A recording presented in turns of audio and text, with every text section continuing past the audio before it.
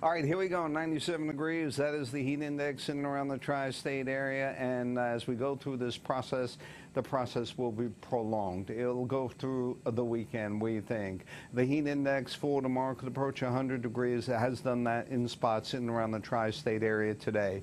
The fetch of air is southwesterly. It's very humid. It's very sticky. The southwesterlies will continue tonight and tomorrow and continue again as we get into the latter part of the week. Now, what's going to happen is, and this is really interesting, there are over 200 million people suffering from extreme heat. The ocean, again, has a trough. The ridge is building across portions of Europe. And well, look what's happening here. You got another ridge building in China. And in eastern China today, the temperature reached 103 and 104 degrees. Have I seen that in my stay at weather? The answer is no. This is a big, big deal, okay? Big deal. And this heat could last for the next 7 days.